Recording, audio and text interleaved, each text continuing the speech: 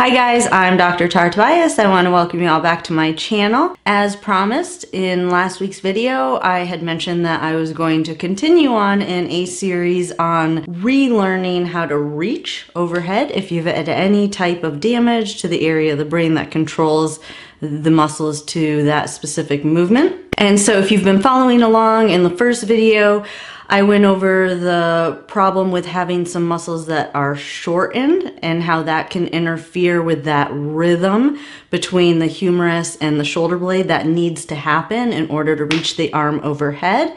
And then in the second video, I talked a little bit about how we need to break the movement down into components, and then the final component would be to put it all back together. So in that video, I went over how to isolate the shoulder blade and the critical movements that are necessary there. And then as promised in today's video, we're gonna go over how to isolate the humerus or the arm bone. The reason that I break it down into isolating the shoulder blade first and then isolating the arm bone movement second is that when you have spasticity or any abnormal movement patterns, joints wanna move together. So a lot of times when you want to reach the arm up, the shoulder blade is either going to excessively come forward and go down, or it's gonna excessively pull back and go up.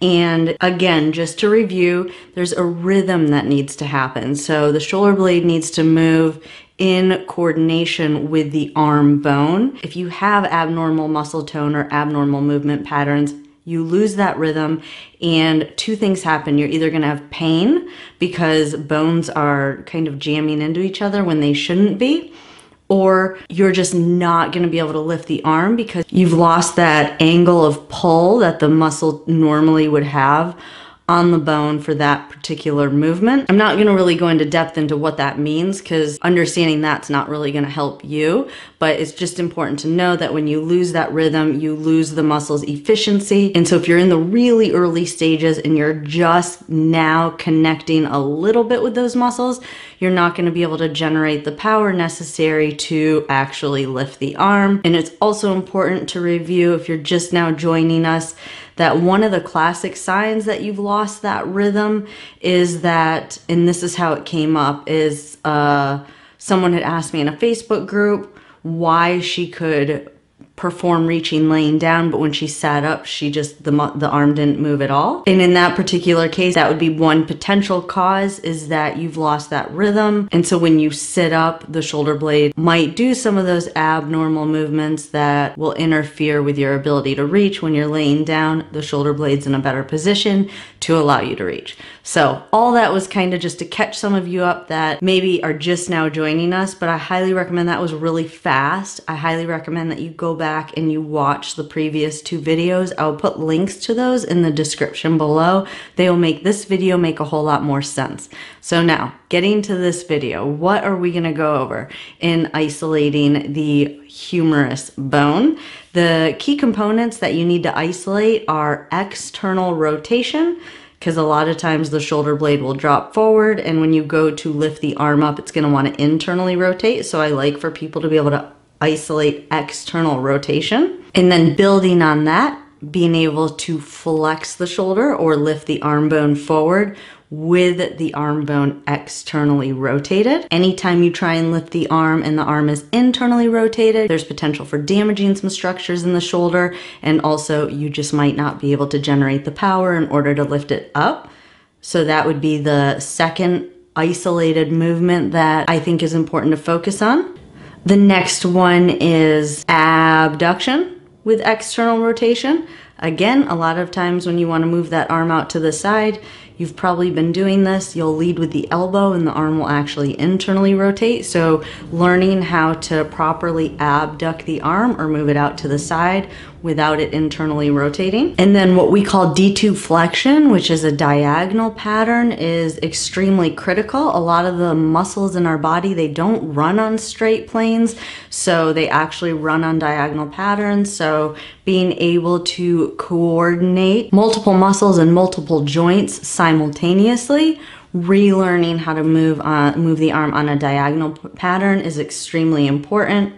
It's also functional. We don't usually always lift just straight forward or straight out to the side. So it's also something that I think is practical and functional in returning to normal activities such as reaching into a cabinet.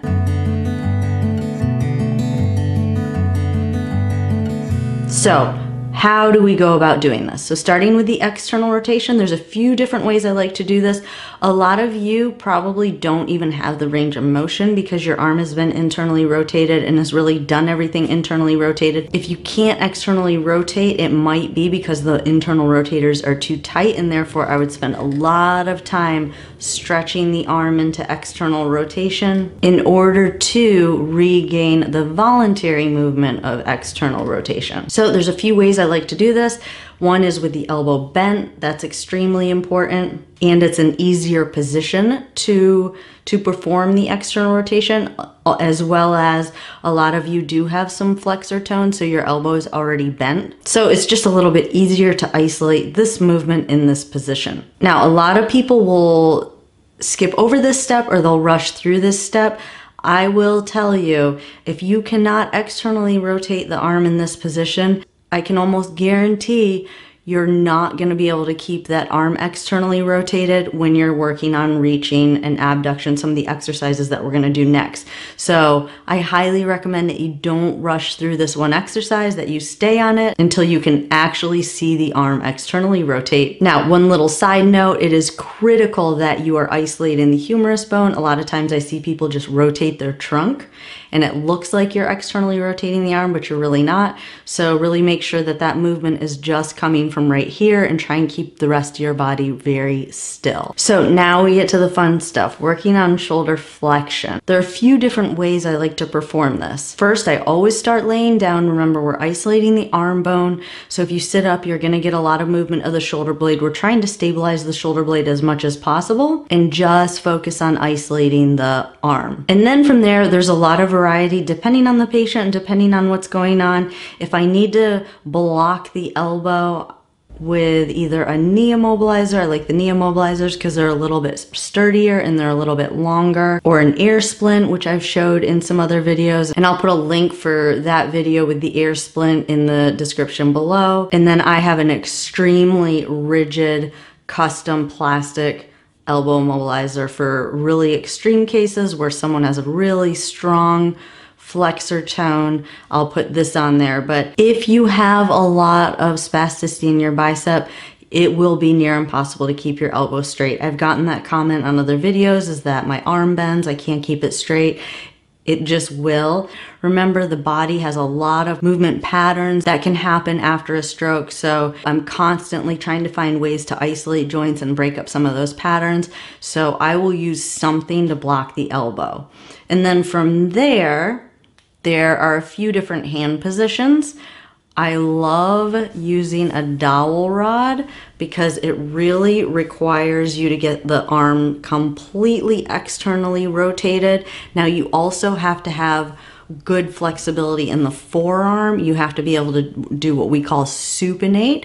If your hand turns down a lot, then those muscles are going to be really tight and it's going to be really hard to get the palms up to put it on a dowel rod. But you are going to maintain that shoulder external rotation. So we're isolating flexion while maintaining the external rotation. For a patient or for anyone who doesn't have that flexibility in their forearm, I might use a Pilates ring, and I'll put a link for that in the description below, as well as this blue strap. I use them all the time if you don't have grip to help that arm. And then again, you're still maintaining some external rotation. If the Pilates ring spins or turns, or you see your arms kind of cross over each other, that means you've lost that external rotation, or that arm is trying to pull in, which is exactly what we're trying to avoid.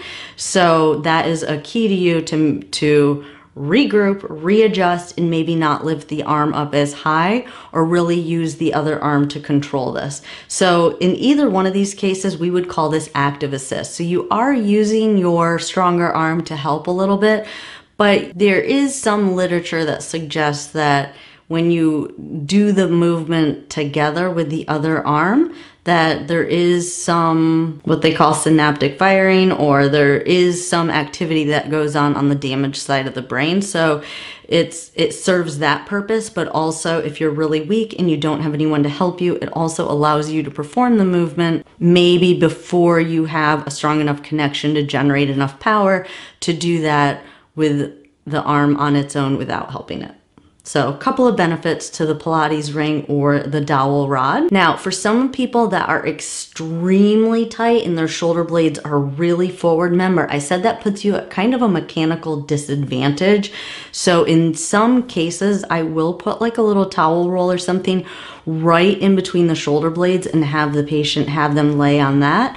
That will help to kind of allow gravity to help position the shoulder blade in a better position to set someone up or to set you up for success in order to be able to raise the arm. So starting with active assist, super important, tons of value, a lot going on, lots of benefits to that. And that is shoulder flexion. The next one will be shoulder abduction, or going out to the side. I call this a snow angel.